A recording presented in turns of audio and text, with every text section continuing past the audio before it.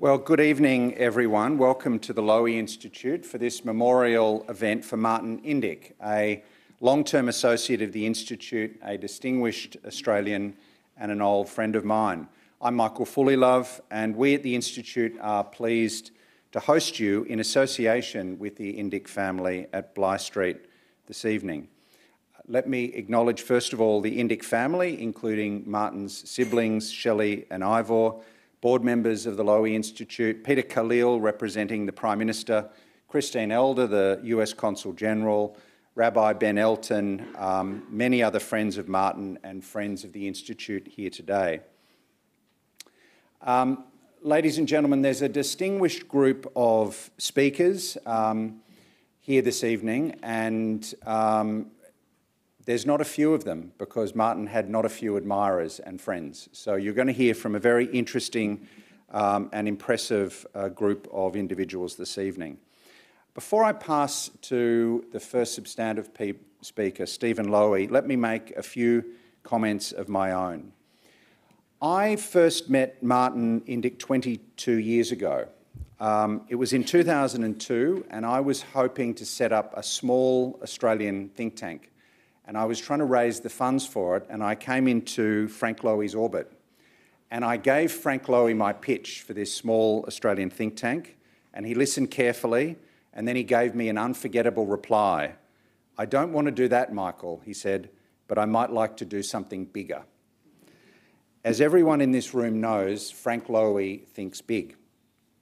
And Frank told me that when he travelled around the world, he would comb through newspapers for mentions of Australia, and invariably he'd only find references to shark attacks and tennis players.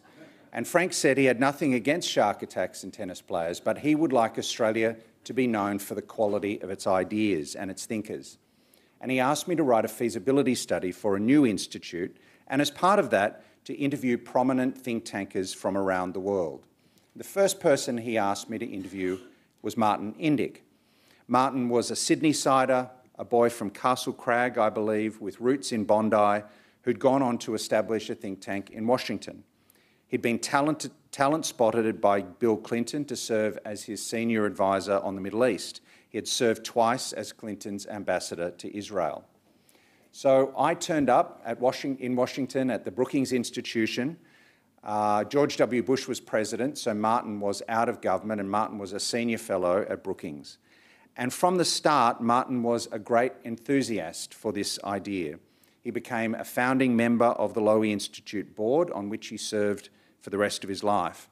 Last October, we brought Martin back to Australia for what was, I believe, his final visit home, during which he gave a speech from this stage. I last saw Martin earlier this year at Henry Kissinger's memorial service at the Temple Emmanuel on Fifth Avenue, where Martin, who was in a wheelchair by then, was surrounded, literally surrounded by admirers from the Clintons down. Martin's life epitomised, in a way, the Lowy Institute's ambitions. Frank Lowy told us that the Lowy Institute should bring the world to Australia and take Australia to the world. And in his life, Martin did both these things. Few Australians have had a greater impact on the world, and for good, than Martin Indyk. Throughout his life, Martin's counsel was sought in the highest political circles. He was deeply committed to the security and prosperity of the State of Israel. He was also a peacemaker who believed profoundly in a two-state solution. He worked towards that under President Clinton and later under President Obama. Martin fell short of achieving this goal, as everyone has fallen short, but he never stopped working towards it. To quote Jewish teachings, "It is not your duty to finish the work, but neither are you at liberty to neglect it." Many of you know that in his last months on Earth, Martin published an important article in Foreign Affairs arguing that the two-state solution is not dead. And of course, we know that in the Holy Land, resurrections are not completely unheard of. Ladies and gentlemen, Martin was a fine American public servant, but he retained his Australian sensibilities, his Australian sense of humour, and his Australian accent. In fact, he told me that one of the reasons Bill Clinton liked having him around was that they both had funny accents. I had a 2-decade-long association with Martin. I admired his intelligence and ambition. I appreciated his friendship and that of his lovely wife, Gail. May Martin's memory be a blessing. Ladies and gentlemen, now let me call on the Deputy Chairman of the Lowy Institute, Stephen Lowy, to make some remarks on behalf of Sir Frank Lowy and the Institute's board. Stephen.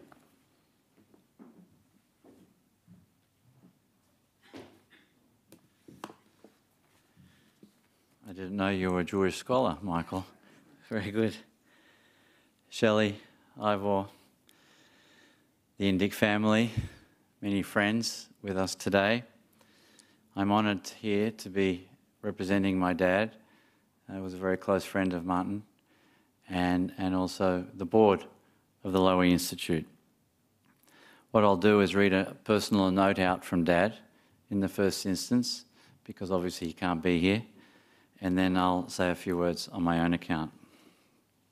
So from my father, but without a Hungarian accent. Martin's achievements were unquestionably impressive, and while others will talk about them today, I want to talk about Martin, the man. I knew his mother and father, and I can tell you he came from an enlightened home. Mary and John were Polish Jewish immigrants, and they shaped his values. I really got to know Martin about 20 plus years ago when I was preparing to move into the world of think tanks. This was unknown territory for me, and Martin helped me find my way. His advice on creating the Institute was invaluable and ranged from the intellectual to the architectural. I remember him telling me, quite seriously, how a historic building with wood panelling and a grand reception room would give us instant gravitas. It would make the Lowy Institute a venue of choice for important debates and for international visitors of note. So, of course, would be its intellectual capital. Australia shaped Martin too. While brilliant, he could also be blunt, irreverent, and unafraid to speak his mind. Although he never tiptoed through a conversation, his passion for peace shone through, and he remained decent. Not only was Martin a master public intellectual, he was generous with his knowledge and always reachable. When I wanted to develop the INSS, the Institute for National Security Studies, in Israel, he was by my side. He became a kind of ambassador for us in Israel, in Washington, and at the Council for Foreign Relations in New York.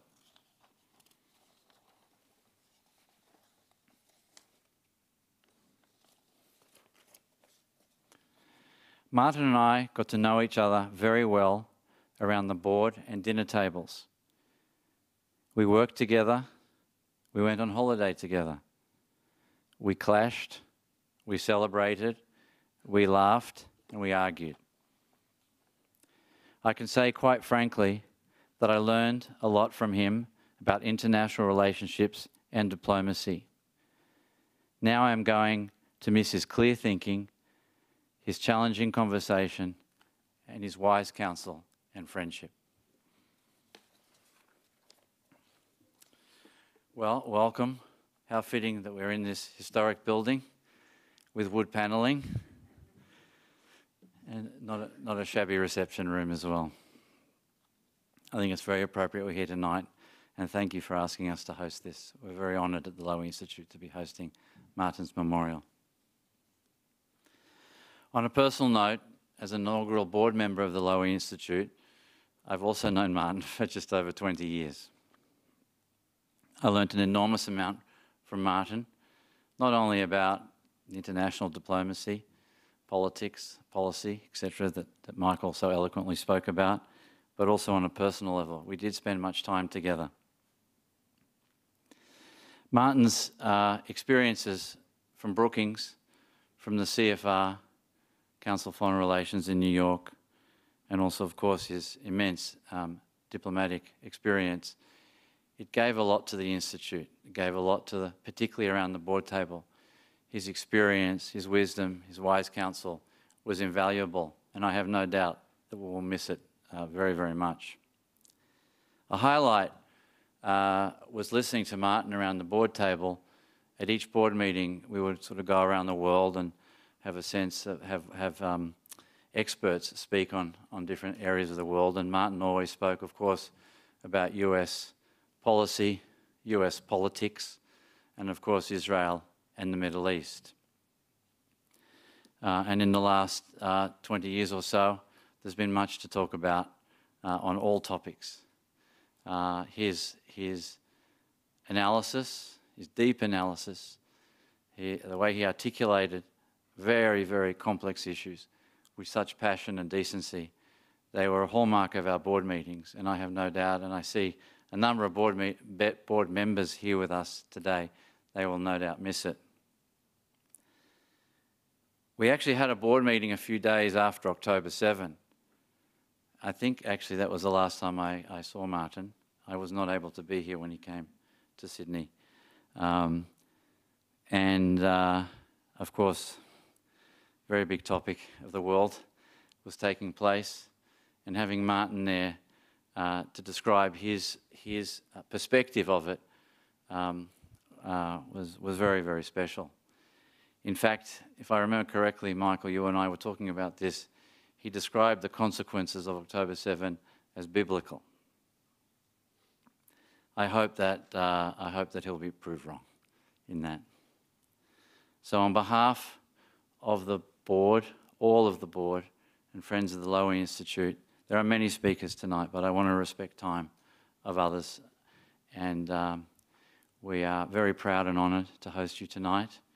And as Michael said, we wish you, the family, long life, and may Martin's memory be a blessing. Thank you, everybody.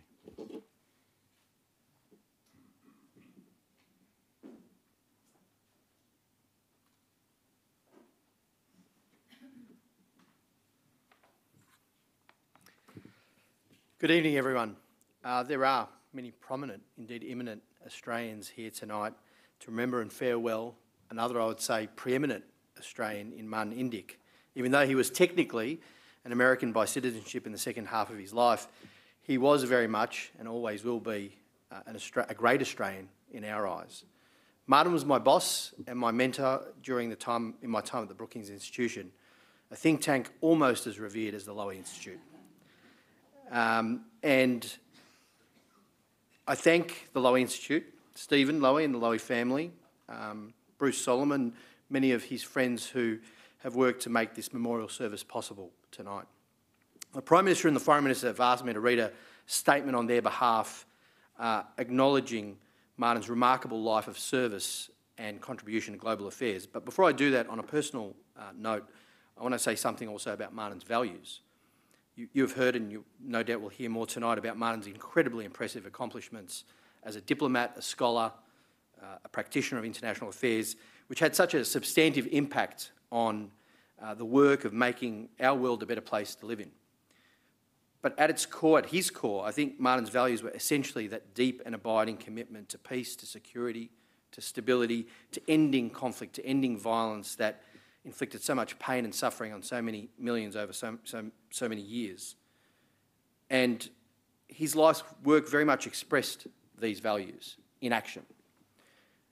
I remember fondly our time at Brookings, and that he was always somewhat homesick or even nostalgic for Australia. I often was loitering in the corridor out the front of his office, talking very loudly with colleagues, and I'd hear this voice also yelling very loudly from inside his office, "Peter, come in here." And I thought, am I in trouble? Did I do something wrong? Or does Martin have a special project for me, which was a bit more exciting? I'd go into his office and I'd say, "Yes, Martin, do you need to speak to me?" And he'd say, No, I really just wanted to hear your Australian accent a little bit longer." And that would kick off a rather long conversation about foreign policy, the state of the world, politics, both US and Australian. He was particularly interested in Australian politics. and our ability to make a difference in our work. And he would give very, very good advice. I recall one sage bit of advice where he exhorted me, he pleaded with me to stay away from the Israeli-Palestinian conflict because it would suck me into, in his words, into a foreign policy vortex with not much space for any other policy areas. Well, Martin and I have tried to stick to that advice and keep my focus as wide as possible. Martin's legacy is also the good counsel he has given to me and to so many other diplomats, politicians and practitioners of international affairs, some of whom are here tonight and some who are not, many who are spread around the world, and I have no doubt are continuing his legacy of peace building through their good works. Now, I've spoken to the Prime Minister and the Foreign Minister just a few days ago about Martin, and both expressed their heartfelt condolences to the Indyk family. And they also reflected in those conversations on Martin's remarkable contribution to diplomacy. And of course, the Prime Minister wanted to claim him as an Australian. He was very keen on that. And I could assure you that both in the PM's and the Foreign Minister's eyes, he's considered to be very much a great Australian. I also heard from Ambassador Kevin Rudd just as well, who wanted to relay to you a message from him in his words. I'll read out his message. He said that Martin was a friend and colleague of mine. I got to know him even better over the last decade I've lived and worked in the US. Very few Australians understand the extent to which he was revered in this country for his scholarship, his policy leadership, and his humanity. He's been one of our finest representatives on the global stage, and that was from Ambassador Kevin Rudd. In conclusion, I want to just read you the joint message from the Prime Minister and the Foreign Minister of Australia. We mourn the passing of Martin Indyk, diplomat, negotiator, scholar. Though much of his professional life took place overseas, Australia is proud to lay claim to Martin's early years, and including his early years in Sydney and his PhD at ANU. And of course, to his accent, which he reminded us always stayed distinctively Aussie, despite his globe-trotting over 40-plus years that followed. Late last year, we were glad to be able to convey to Martin and to Gail how much his legacy meant to Australia with his appointment as an honorary member of the Order of Australia, in a small but moving ceremony at his home in rural Connecticut with Australia's ambassador to the United States, Kevin Rudd. The honour was conferred for significant service to Australia-United States relations, particularly in the area of foreign policy and leadership. But Martin's legacy lives beyond our bilateral relationship, as important as that relationship is. As Sir Frank Lowy AC has said, few Australians have had such a large impact on the world, and for good. The direction of Martin's career, and indeed his life, changed when he left Australia for postgraduate study at the Hebrew University of Jerusalem in the early 1970s. There in Israel, at the height of the Yom Kippur War, he volunteered at a kibbutz in the country's south. Following this, he began a career as a diplomat, working to promote peace and security in the Middle East through a series of vital roles in the United States. These included roles as Special Assistant to President Bill Clinton and Senior Director of the Near East and South Asian Affairs at the United States National Security Council.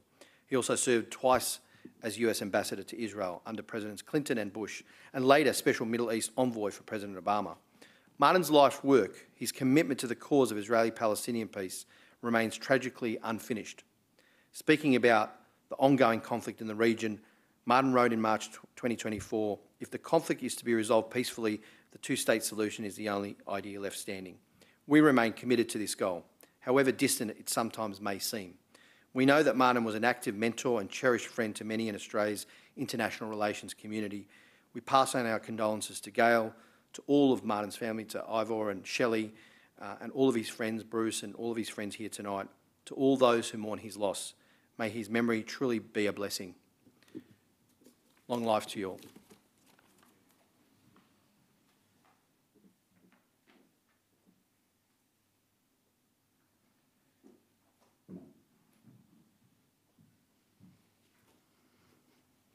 Good evening.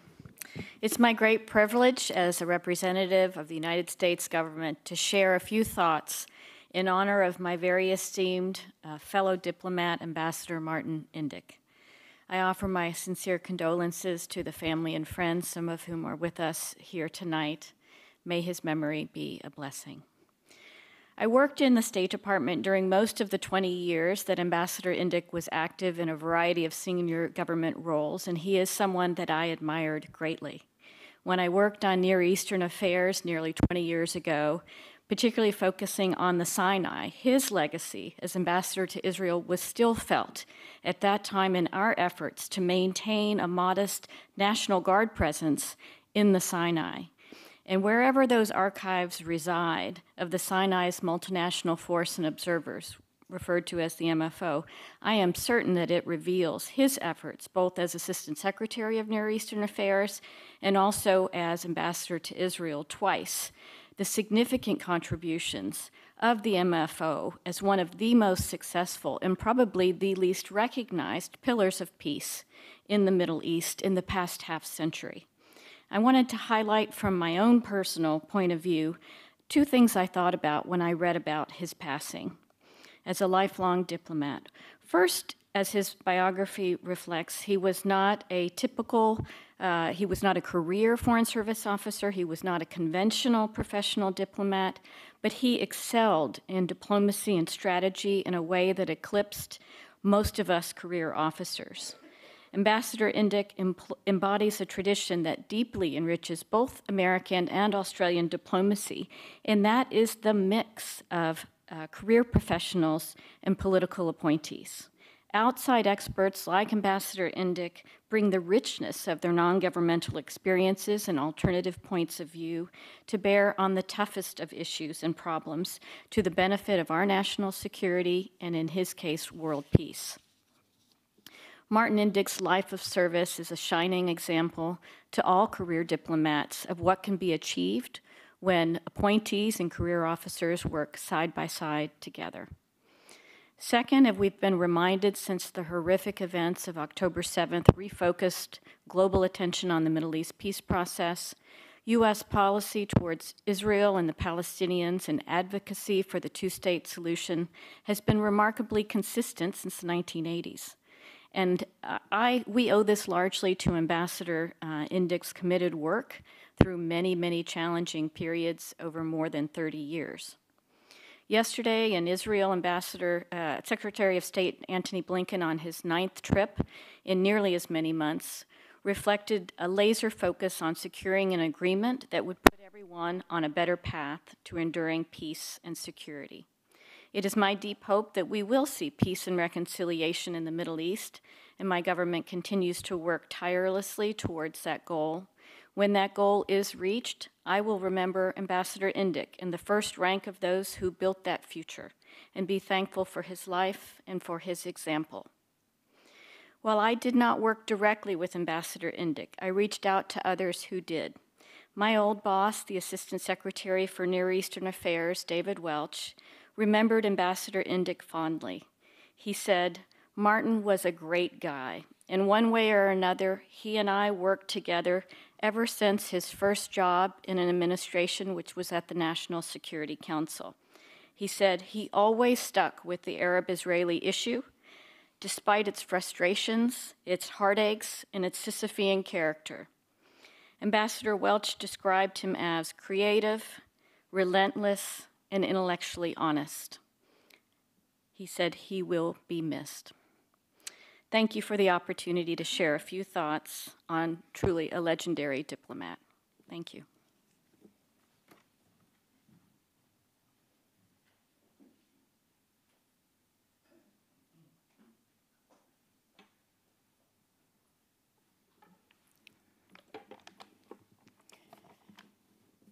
Good evening. It's a sort of sad evening, but it's a fabulous memorial to have to my brother. Firstly, I'd like to thank the Lowy Institute and Michael Fullilove for making this memorial possible, and Bruce Solomon, a very dear friend of our family, for doing all the coordination with myself, Iva, and the Institute to create this memorable night. I'm Shelley Indyk, for those who perhaps don't know who I am, and I'm the youngest sibling and the only girl amongst my brothers. So, of course, I was either the spoiled, the loved, the teased, and the patronized by my brothers. Most photos of our early childhood show me between the two brothers, holding hands, looking upwards. And I was the lucky one to have two extraordinary brothers to look up to and learn from. And I am and was always so proud of them both. Tonight, how do I honour the memory of my brother? One of the longest relationships in our lives, actually, is the relationship with your sibling, if you're lucky enough. What can I say that hasn't already been touched on or said? Mainly, I can briefly share some of those personal moments between a sister and a brother, about a long-distance friendship and a loving bond. The decades have blurred most of my childhood memories of growing up with my brothers, but I do recall being teased at dinner in a restaurant when I couldn't decide what to eat. Sharing afternoons with Ivor, reading poetry together, singing along with Martin, badly, as he strummed songs on his guitar, and sometimes being allowed to sit with my brothers and their mates and be part of their scene. It's memories of a younger sister. I don't recall huge fights or deep anger with either of them. I remember love, respect, certainly frustrations, and fun, and the need to stick together when our parents were being just too much. Martin, after graduating, lived in Canberra and returned to Sydney to set up a life with Jill, his first wife. I designed additions to their modernist house in Castle Crag with a dear colleague. I was a young architectural graduate, and it was both nerve-wracking and exciting. And I think Martin loved the tallowood-clad timber box that we added in the garden for his study, and the fact that his little sister was doing the job. When Martin and family moved to the US, our relationship from then on was like dipping into each other's worlds, briefly, and sometimes quite deeply. We both made an effort somehow, we all did, to keep contact. He would return to Sydney with family, sometimes for summer holidays, later more for family main events like bar mitzvahs, weddings, birthdays, and deaths. He was always there for those events. After our son Ilan was born, Miha and I went to live in Israel during 1995 to 1998. Micha, an Israeli, wanted our son to meet his family there, and in addition, Martin and Jill were working hard in Martin's role as American ambassador to Israel, living with Sarah and Jacob in Tel Aviv. This allowed us to share family time. We lived in Yumin Moshe in Jerusalem, and when Ilan had his birthdays, Martin and family would arrive, accompanied by at least 4 plainclothes security agents in their armoured plate car. The security would check our house first and then allow Martin and family to share the party. He'd have time to mingle, sing happy birthday, and help Ilan blow out the candles. And then we also shared his main events, this time involving political events as well as personal. It was a special time for Ilan, our son, to get to know his uncle and family. When Ilan was about 11, we took him to New York for the first time. We were staying in the Chelsea Hotel. Martin came up from Washington to visit. There was a famous guitar shop next door to the hotel, and Martin took Ilan next door to buy him an electric guitar. Very exciting. Martin valued those moments of family connection, no matter how busy his life was, always finding ways to be generous with his time, love and spirit, even in the midst of his demanding career. When Martin first heard he had esophageal cancer, we were all so shocked. It was 2017. I went to New York to be with him as he and Gail had moved there to have his treatments. Ivor and Evelyn also went sometime later. I recall going to the hospital with him early in the morning for his chemo, and then crossing Central Park to return to his apartment with him, he at a pace I could hardly keep up with, stopping at the Park Cafe for his oats, the only thing he could stomach.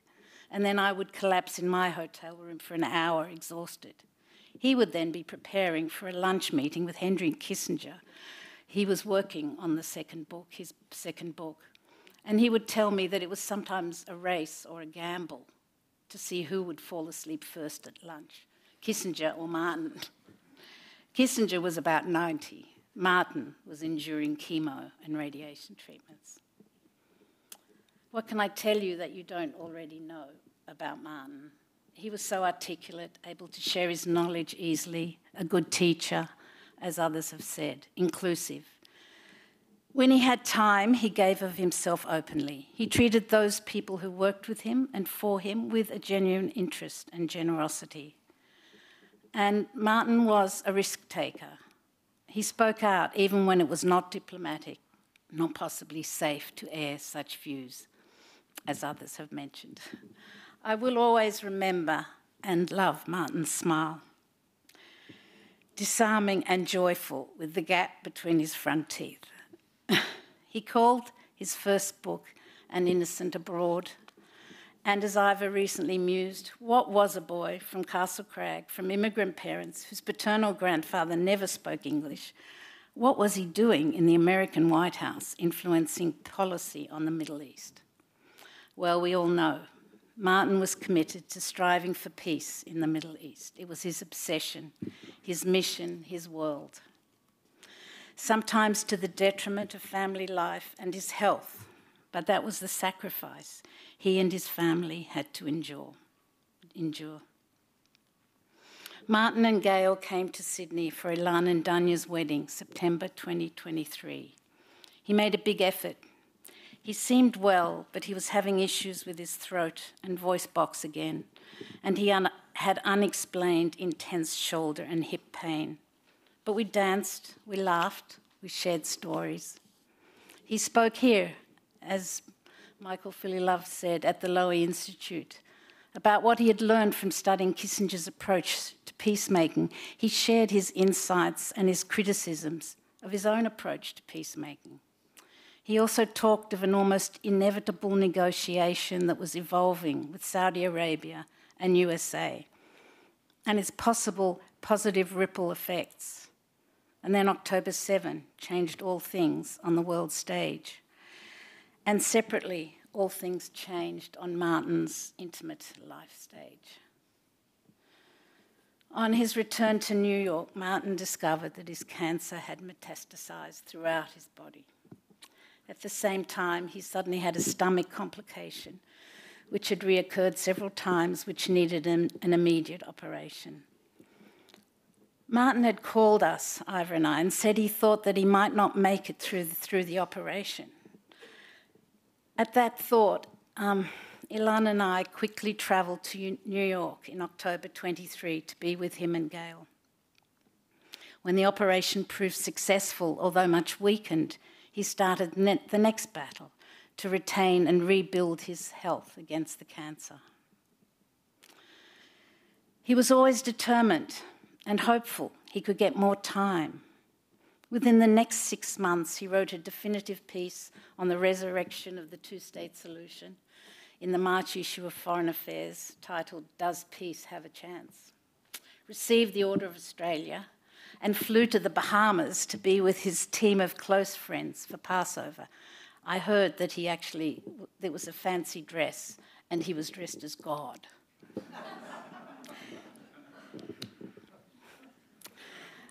Miha and I returned to New York in early July this year to Martin and Gail and family at the Lake House in Connecticut. Martin was not well. He was declining rapidly. He was courageous, generous with his love, being a grandpa to the grandkids that would arrive for the weekends, and brave, very brave in the face of death. The Lake House gave him the opportunity to enjoy nature, listen to the birds, notice and remark on the beauty of the light. He was with family and friends. Gail, his wife, assisted and cared for him with dedicated love. Oddly, Martin and I had had several near-death experiences together. One when I was just 16 years old. In a small aircraft in New Zealand, there was at least a half an hour, which seemed like an eternity, when we both thought that it was the end. until we safely landed on Mount Cook with the sound of ambulances and fire engines coming to the rescue. Again in 1973, we were both at our friend Ron Zweig's apartment in Jerusalem, when the sirens went off for what we would learn later was to be the Yom Kippur War.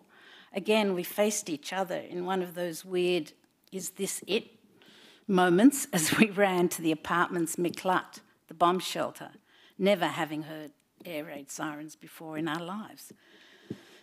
But when the doctor told him in mid-July that there was no point continuing his immunotherapy, we were all devastated, and this time it was final. Martin accepted the inevitable with grace and a peace, and though he is no longer physically with us, and though he has left a large void, his spirit, his wisdom, and his love remain with us all. May his memory be a blessing. Vala, Martin.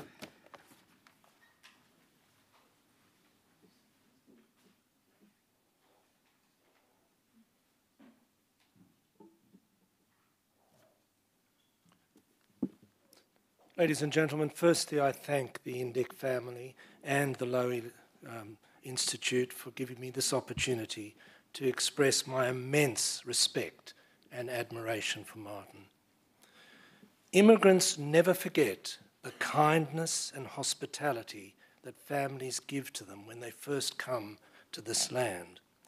When my family arrived 60 years ago, one of the families that was truly good to us was the Indyk family. The friendship and generosity that they showed has never been forgotten by me, nor by my family, and I assure you, Shelley and Ivor, never will be. Martin's father, John Indyk, was a wonderful man, a man of warmth, integrity, and enormous talent. There are many still today who function well because of the dexterity of his surgeon's hands. From my observations, Martin inherited many of his father's great qualities, and I was quite taken by the fact that Martin acknowledged this in the dedication of his book, Innocent Abroad. His dedication reads, "To my father, John Indyk, the healer who taught me the value of integrity and innocence."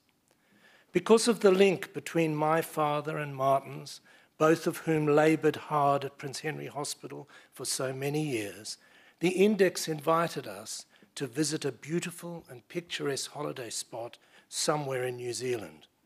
It was there, as I was about to enter high school, that I met Martin, who I recall demonstrated at that point that he was an excellent student of the art of fishing.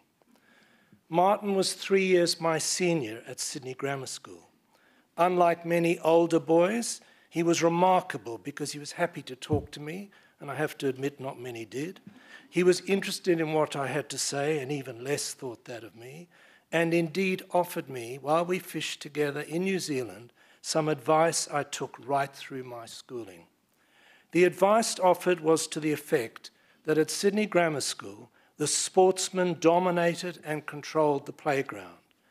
And in Martin's view, I should politely ignore every single one of them. I followed this advice throughout my schooling and managed to pass all exams. Martin's mother, Mary, was a gregarious, entertaining, and very interesting person. Over the years, I enjoyed many discussions with her. She too liked to talk to younger people. She, like all the Indyks, were generous of spirit. One morning she arrived at my parents' home with a bundle of school uniforms for me to wear. I still recall my mother being quite daunted by having to put my name into each of the coats. She remarked that the name Martin Indyk was a great name, and it was so beautifully sewn into each one of these school uniforms, perhaps she would be doing a disservice to me, and I might say to Martin, to actually put my name in his place. As a consequence, for the first 2 years of high school, each time we gathered to retrieve our coats after sport, the relevant teacher would read out the various names of the owners of the coats. And when he read out Martin Indyk, I stuck up my hand and grabbed the coat. Remarkably, to my memory, no one ever raised the question that I wasn't Martin Indyk. Now, I'm not sure, and Shelley might be able to tell you, how many people Martin shared his clothes with. But to this day, I continue to be very proud to be one of them. At Sydney Grammar School, Martin did extraordinarily well, as he did in life. He was great in English and generally. He started an organisation called Insight. Some of you may have thought his first think tank was somewhere in America, but it was actually here in Sydney. Thanks to the school's extensive archives, I found his report of 1968. He said of the Insight group that they had discussed during the year censorship, should it be banned, capital punishment, should it be retained, and the White Australia policy, for and against. As you can see, nothing changes. In his report, he expressed views on both of these, which you're welcome to read if you so wish. But at the end, he showed that he was the ambassador, because what he said was, if you disagree with the arguments above, then we urge you to come along to the next meeting and express your views. After Martin left school, our paths went separate ways, but I wasn't surprised at his amazing career. I was not at least surprised because I could see from what I'd seen at a comparatively young age that he had interests in world events, he had intellect, he had charm, he had stamina, and indeed, it was apparent to me, he would succeed enormously. As luck would have it, and Michael mentioned this and as did Stephen, 20 years ago, a great man, Frank Lowy, started this institute. Well, I don't know, Frank obviously didn't trust Michael, but he also asked me to talk to Martin. And Martin gave wonderful advice on how some of the governance should be done when he compared it to what was being done at Brookings. From that day, we started the annual coffee or lunch. Whenever I went to America, I always rang up and hoped he'd be nearby. When he came to Australia, it may have been a bar mitzvah or a wedding, but I thought he came to have coffee with me. When I became a director more recently of the Lowy Institute, as Stephen so well put it, we had the 20 minutes with Martin. No one could take the complex and make it as simple as he did. No one could give you that feeling when he talked about somebody that he actually knew them. And he did. I will be one who will miss, as I know Stephen and the others around the board table will, that 20 minutes. Indeed, we may just sit there, Stephen, and look at the screen. Martin was a great man, a man who came into my life when I was young. He exceeded all expectations looking at his fishing, and I today would wear his school uniform with pride and indeed stick my hand up first that I am Martin Indyk.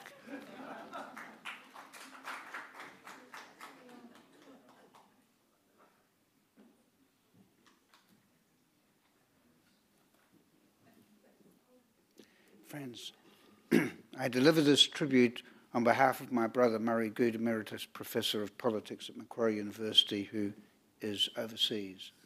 He says, I'm honoured to have been asked to say a few words about Martin, a fine scholar, a brilliant commentator on the international relations of the Middle East, and a diplomat of world renown. More than that, a much-loved cousin and, at Macquarie University for a time, a highly esteemed colleague. If I were in Sydney and able to access books, journals and other records, as David has, I would have been able to write with greater certainty and been able to say more. I can only speak from memory. The obituaries for Martin in the London Times, the Washington Post and even in the Australian, focused as they are on Martin's extraordinary career from 1985 in the United States, slide over his earlier career in Australia. Some mention in passing his graduation from the University of Sydney in 1972 with first-class honours in government and public administration, his PhD from the ANU with a thesis on US foreign policy towards the Middle East, on a scholarship that enabled him to spend a year in the United States, and his appointment in 1978 as a lecturer in politics at Macquarie University, where I happened to be working.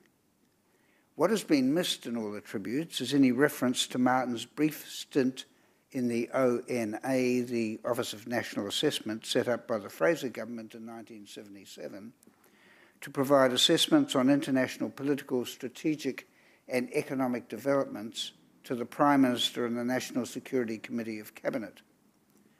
The position at Macquarie was advertised as a lectureship in Australian politics. Martin appealed as someone well able to teach a course in Australian foreign policy, well credentialed, should the need arise, to teach a course on the international relations of the Middle East, and well equipped to supervise PhD students in international relations more generally. The merits of Martin's appointment were, however, contested, as most university appointments are. What was unusual, perhaps, was the fact that everyone in the department was involved in the selection process. There were people, yes, even in the politics department, who confused Martin's earlier role in the processing of foreign intelligence, the role of ONA, with the processing of domestic intelligence, the role of ASIO. One or two others worried about the prospect of Martin being asked to teach anything to do with the Middle East, which was an area the department already covered, but not in a way that showed much sympathy to Israel. Political scientists are notoriously bad at predicting anything, but let me suggest that had he taught Middle East politics at Macquarie, which he didn't, Martin might have changed that. There was another reason for preferring Martin. We were in the business of attracting students, especially in first year, and of holding them. Truth to tell, this was empire building. The more students we could attract, the more staff we could appoint. And when the department turned its mind to which of the candidates' interests might generate students' interest, Martin's interest prevailed easily. I took no part in the decision. Martin's ONA background did matter, as it turned out, but not in the way that some members of the department had imagined. For Martin, handling foreign intelligence one day and teaching undergraduate students the next proved a step too far. As he later remarked to me, being exposed to high-level intelligence about the region at ONA was rather different to being exposed at Macquarie, or anywhere else, to undergraduate students who had difficulty finding Indonesia on a map. But before leaving Macquarie, Martin the scholar had already made his mark. Even as an undergraduate, he'd produced work that would make an impact, not work in the first instance on international relations, but pioneering work on the importance of stockbroking in the political economy of Australia in the 1960s, a piece published in the ANZ Journal of Sociology. Work on international relations followed. This included, in particular, a magisterial overview of the study of international relations in Australia for a handbook on Australian political science commissioned by the Academy of the Social Sciences in Australia and edited by Don Aitken, who, as head of our department in 1978, had been the person ultimately responsible for bringing Martin to Macquarie. There had been speculation during the 1970s that a coalition government might offer Don a diplomatic position. Whether he was made an offer but turned it down, I don't know. No one, however, including Martin, would have speculated that in the mid-1990s, Martin would be offered a senior diplomatic position by an American administration. Happily, that kind of offer was one Martin was never likely to turn down. May his memory be a blessing.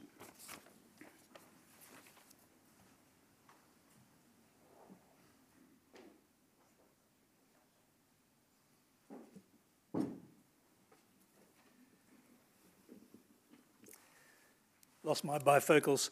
I'm really honoured to be here. As fond as I was of Martin Indyk, many of you knew him a lot better than I did, but he did give every indication of being somewhat fond of me, but my relationship with him was purely professional. Over a dozen or more years of tumultuous Middle Eastern history, we did share many hours together, mostly on live television. And I can say without doubt that Martin Indyk was the Australian I most admired in the world. Like the subject of his last book, the indefatigable Henry Kissinger, Martin was a master of the game. So I went back over the past few weeks to try and find the transcripts of many of those late-line interviews. I found only fragmentary evidence of them because though they used to be kept online by the ABC got rid of that resource, unfortunately, and I hate them for it. I only found fragmentary evidence of those transcripts kept online by the Brookings Institution or mentioned in dispatches by other reporters and columnists. So as annoyed as I am at the ABC, I stand here as the last living late-line witness of those interviews. And I can give you only, therefore, an impressionistic account of how Martin helped us to understand the complexities of those terrible Middle Eastern conflicts and understand how deeply they affect our lives here in Australia, though we live very far away and on the other side of the planet. Now, the most obvious examples were the September 11 terrorist attacks and the wars in Afghanistan and Iraq that inevitably drew us all in. As always, Martin was looking for a way out, how best to navigate the post-9/11 world and to find peace. On Lateline, early in 2002, he contended that reducing the terrorist threat would require an overall change in Washington's approach to Egypt, Saudi Arabia, and other Arab states whose dictatorial regimes were compromising US national security. Martin always understood, I believe, the inherent danger of hypocrisy in foreign policy, and not only in relation to so-called Arab allies. I believe that notion underlined his distaste for Bibi Netanyahu and the path Netanyahu has laid towards a never-ending conflict. I'm not suggesting here that security of Israel was not an overriding priority for Martin. It most certainly was. You all know that. I was reminded of the cyclical nature of the never-ending conflict when I came across a rare transcript of one of our interviews that we did July 12, 2006. It begins like this, my introduction. Well, to talk about tonight's developments to Israel's north and the ongoing crisis in Gaza, both involving kidnapped Israeli soldiers, I'm joined now by Martin Indyk. And I asked him briefly, how bad could this get? Martin said, well, I think in the short term, very bad. Unfortunately, I don't think it's been reported yet, but I'm hearing that 7 Israeli soldiers were also killed in this Hezbollah attack on Israel's northern border overnight. And that means that, as you've said, tanks are moving across the border, and I would expect to see a major escalation in fighting on Israel's northern border.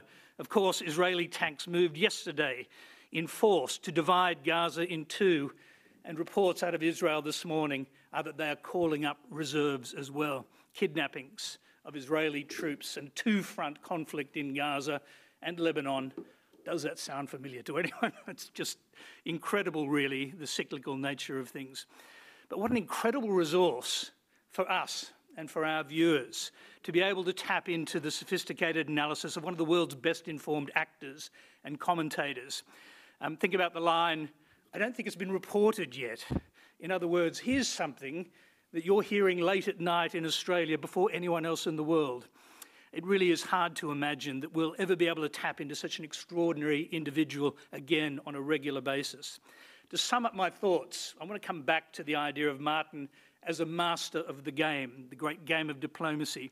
In my view, even more so than the controversial Nobel Peace Prize winner Henry Kissinger, the holder of that accolade, master of the game in the title of Martin's last book, Martin Indyk was truly an ambassador for peace. Who knows what he might have achieved if Donald Trump had not sprung from the netherworld to thwart Hillary Clinton's bid for the White House. I imagine this as a sliding door moment in history. There's good reason to believe that Martin would have become, in a Hillary-led administration, the first Australian US Secretary of State. He certainly would have been in the highest levels advising, not for the first time, a Clinton White House. And he would have gone on charming many with that funny accent, and even that famous endearing gap between his front teeth, I believe, was charming. His wry, wise smile, his inherent calm, a camouflage for his steel-trap mind and his shining intellect. And as all of us know, in that last and forever unwritten chapter of his life, If he had made it back into the top tier of officials in the White House, Martin Indyk would surely have devoted all of his considerable energies and all of his powers of persuasion in an effort for peace. The saddest of sliding doors has taken us, unfortunately, in the other direction. I'm sure that Martin Indyk's unquenchable energy would have surely focused on the one logical conclusion, the only idea left standing, as Martin himself argued in the last few months of his life, which is a few months ago in March, actually, as the present horrors in Gaza raged on and he neared the end of his own life. The only idea left standing, the two-state solution. That's where my thoughts took me when I heard that he had died. I knew that the world had been robbed of someone precious and that the alternative history may never happen. And a stirring of national pride happened as well. I felt a kinship to this precious human. He'd grown up near where I lived, a Sydney boy from the suburbs, and a uniquely Australian character, one whose destiny was to fulfil a great mission far beyond this pretty and peaceful place. And though he moved away from Australia and left us to our sanguine peace, Martin Indyk remains, in my mind, very much a part of us, and he will always be among the very best of us.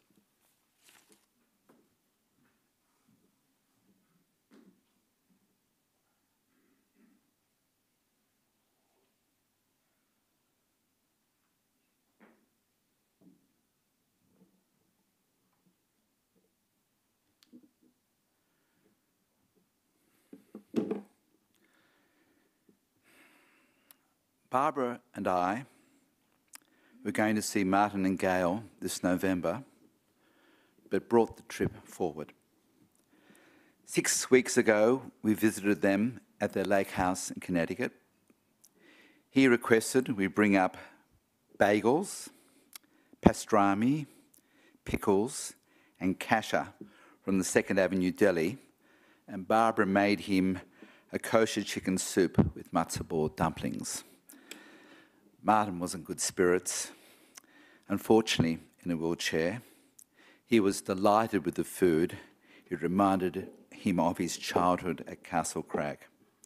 He ate very little. We stayed with them, with Gail and Martin, for 2 nights. I went fishing 3 times with him on his pontoon on the lake. There were no more fish in the lake for Martin. Certainly there was more talking than fishing. But on the 3rd time we went fishing, I cast the lure into some structure just below the pontoon, and I handed the rod to Martin. He was sitting in his wheelchair, and suddenly there was a fish on the line. And I said to him, "Martin, give me the rod, I'll put it in." And he looked up to me and said, "Piss off, I'll catch it." Well, he didn't. And I abused him for it, as friends do, about how he should let me pull the fish in, and it was one fish and whatever. I had a lovely time with him on that lake. And, while I was there, Gail had his phone. He was no longer taking calls. And who rang?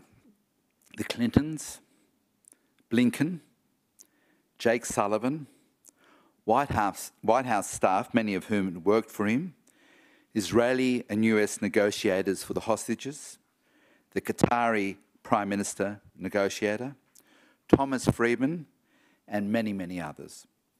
Some were still asking for his advice, others wanting to see how their friend was going. He did not take the calls. He wanted to, but he could not. He was still needed. Today, he is still needed. Growing up in Sydney, our crowd has been so incredibly successful. There are judges, professors, scientists, geniuses, amazing creatives, billionaires. There's been no one as accomplished as Martin in our crowd. No one. I mean, how many Australians have had the impact that he's had on world events? Murdoch, Monash, Bert Everett at the United Nations, Gough in China in the very early part, Keating on ASEAN, Frank certainly here, but Martin was right up there making history at the centre of power. He loved being an Aussie overseas. He was always excited when he came back here to visit. As everyone had said, he kept his accent. He was such a larrikin like that. There was a mischievous side to him. I remember Barbara and I went to visit him in Washington in the late 90s, and he said to me, I have arranged with the security at the White House to get you into the Oval Office, and I'm going to get you into the President's chair, and we're going to take a photograph.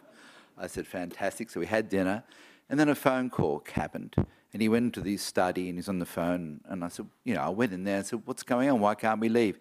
And he put his hand over the phone. I've got Assad from Syria on the phone. I've got to take this call. I said, Martin, where's your priorities? I didn't go to the Oval Office. He had no airs and graces. He was very, very down to earth. He had a great sense of humour. His greeting around the world wherever he went was, "G'day, mate." And he was always impeccably dressed. He loved zipping around in his sports car. He had great style to him, Martin. That seemed to reflect the artistic and stylish home that the Indyks had in Castle Crag, and I was a great mate of Shelley's at that time. He was not a jealous man. He just wanted a better world, and he was very generous in his view. Like, for instance, we give credit to Jared Kushner for achieving the Abraham Accords. He helped many, many Aussies and many, many people. He was always there, as we heard from Frank. He loved Frank. He loved going on Frank's boat. He thought the world of Frank. He encouraged Liam Gertrude to establish the New Israel Fund. He was on the board of the New Israel Fund. He did a lot of work for the Israel Policy Forum. He assisted Ron Finkel in establishing Project Rosanna in Israel. He did so many things. He worked on the world stage. His work on the world stage was all-consuming. He loved it. He never loved dealing with Bibi. I recall in 1999 going to the embassy in Israel. He was there and he was complaining about Bibi. Some things don't change. Martin was driven by wanting Israel to have a long-term, democratic, secure future, and for the Palestinians to have their own state and dignity. No matter how many twists and turns, he believed that a two-state solution had to come about in the end. He was still speaking about that when we were fishing on the lake. He believed the United States could make that happen. For me, it was a rare pleasure to have someone who agreed with my politics on Israel. Over the last 40 years, we became very, very close friends. I was very proud that he was my mate. Nearly 20 years ago, he met Gail, his soulmate. Gail and Martin described that they had a mixed marriage, not from religion, but that she was Republican royalty. Gail was Nancy Reagan's private secretary, the first term in the White House. Gail was Henry Kissinger's secretary for 5 years. And Martin was a red blood Democrat. And what a fabulous marriage. And, Tony spoke about the possibility of Martin becoming Secretary of State. Yeah, he thought it was a strong possibility, and he was pretty surprised when Trump got up. I spoke to Gail this morning. She said he never gave up. He was a fighter for the United States, for Israel, and with his health. She said he lived a very busy life, and up until his last few months, he never stopped working, writing, expressing opinions, talking to people in the administration, and talking to Israeli and Arab leaders.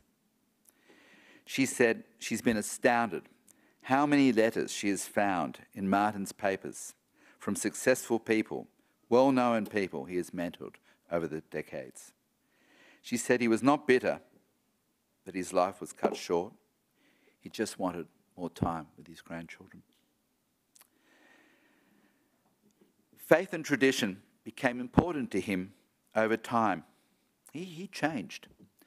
And he started to become a lot more spiritual.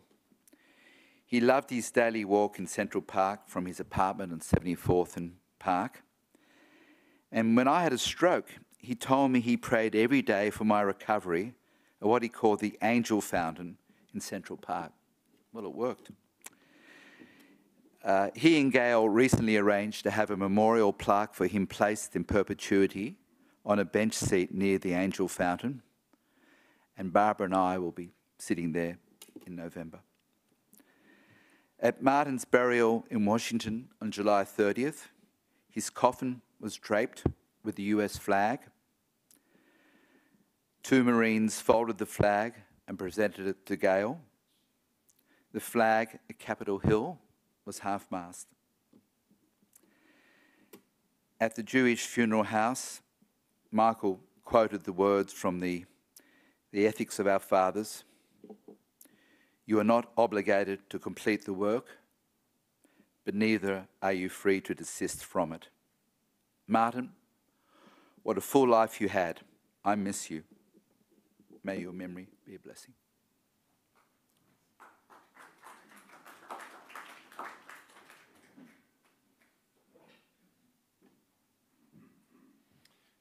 Well, thank you, Bruce, and thank you to all the distinguished speakers this evening.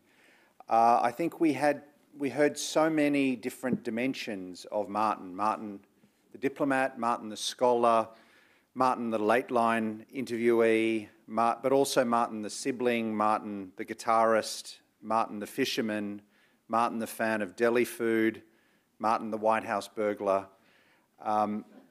I did have a sense very much that Martin was with us this evening, and I think if we check David Gonski's suit jacket, we might find Martin's name inscribed there. In fact, when David put his hand up at the end and said, "I'm Martin Indyk," it was a bit like that "I'm Spartacus" moment. I thought everyone might join him. Tony Jones mentioned the sliding doors interpretation of Martin's life, which is one take on it.